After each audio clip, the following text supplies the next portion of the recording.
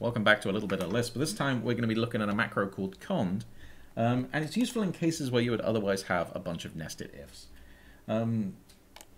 So we can see here that we've got a function that takes x, and then it checks if x is equal to 0, it's going to return the string nothing. Otherwise, if the number is 1, it's going to return the string something.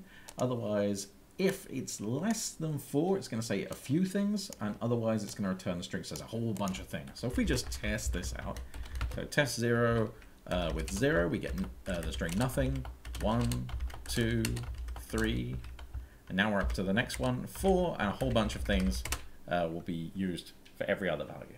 Okay, so as silly as this example is, it's also very ugly. Two qualities we love. So let's tidy it up. What we're going to do is we are going to replace this with cond macro.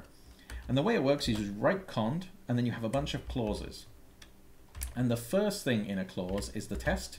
So we'll have x is 0, and nothing will be the result. Okay?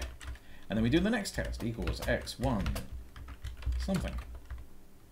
And we just carry on like that. In fact, it's very easy. We'll just take this and remove this if, and do a bit of reformatting.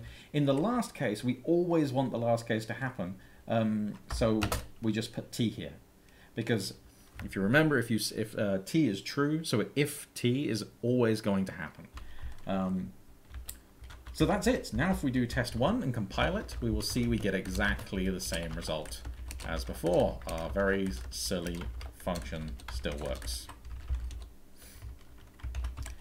If you want to see what the code this has actually written for you, as cond is actually a macro, you can run slime macro expand 1, and that will give you the result. Actually, I'll just run that now, and you will see on the, oops, yep, it was actually telling us in the mini buffer something I need to tell you, which is the other way of doing this.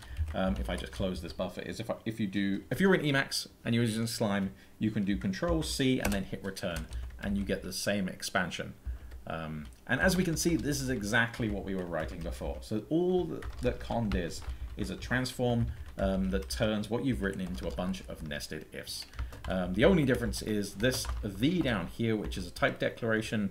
We're not going to go into that today, but it's just something the implementation decided to do. So that's it. That's cond. Thanks for watching.